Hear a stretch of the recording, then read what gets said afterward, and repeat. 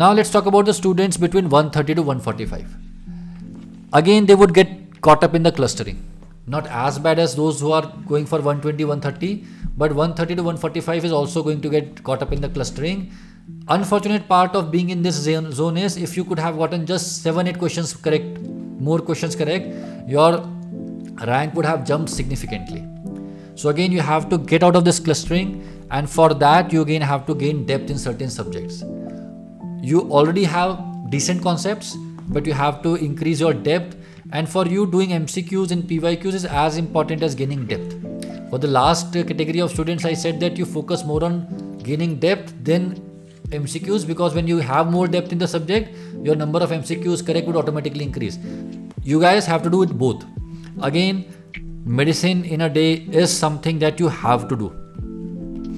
As I just said, medicine in a day, just 23 hours by Dr. Dilip would make you strong in medicine, would get you those 8-10 questions extra correct, which can be a game changer. Again, I would say PSM and Pharma quick revision videos, quick revision 2.0. Again, GRG sir, Vivek Jain sir, who have been at the top of their field for last 20 years, they know how to give you the maximum quality in those 7-8 hours. PSM, many students say that they are very weak in it. Do PSM by Vivek Jain sir, and then let us know. You would definitely become stronger. GRG sir, I don't have to tell, is the king of pharmacology. Do these 7-8 hours of lectures, right? Rather than studying the same old thing again and again, even when it is not giving you good results, spend some time on these lectures. They are very important.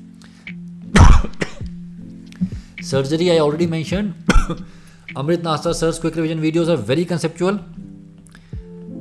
If you have done surgery from somewhere else, you can revise it. But if you are making mistakes or if you are forgetting things, as I said, his surgery lectures are very conceptual.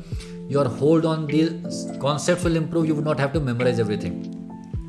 Again, short subjects, psychiatry, anesthesia, radio, ortho, dermat, forensic, and plus minus speeds. Do these from quick revision videos if you have not done, or if you have done from mission videos, just revise it. These subjects, being limited, give you the highest returns for every unit of time you invest in them. You should ensure that you don't get anything wrong from these subjects, and remaining things, whatever you have revised, whatever you have done, just revise it.